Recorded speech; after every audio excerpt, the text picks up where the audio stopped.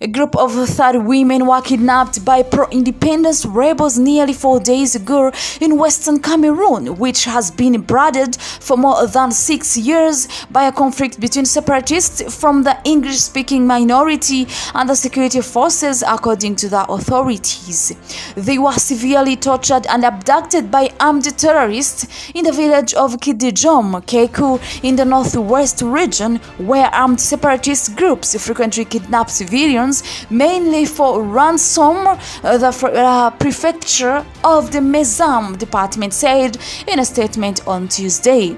The authorities always use the word terrorist to refer to armed rebels demanding independence for the Northwest and the Southwest regions, which they call Ambazonia, populated mainly by English-speaking minority of this predominantly French-speaking Central African country.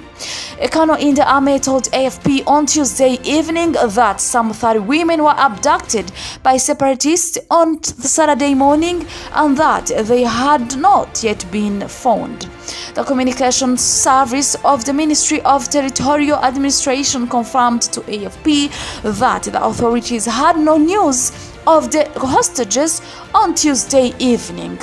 The day before their abduction, these elderly women were organizing a peaceful march to protest against the exactions and criminal activities of the terrorists, the Mezam prefecture said.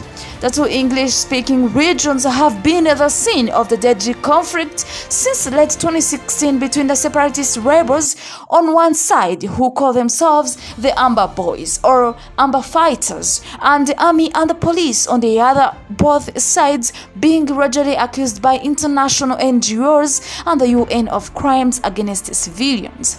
The conflict has left more than 6,000 people dead and forced more than 1 million people to move, according to the international crisis group ICG Think. Thank you so much for watching, and don't forget to subscribe for more videos.